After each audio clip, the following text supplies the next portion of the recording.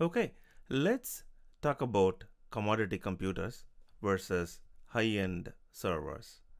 In an IT setup, it's usual to see commodity computers such as desktop PCs or laptop PCs being used by the employees. And there will be high-end servers which are very powerful computers that serve as a central resource which will be shared and used by multiple users.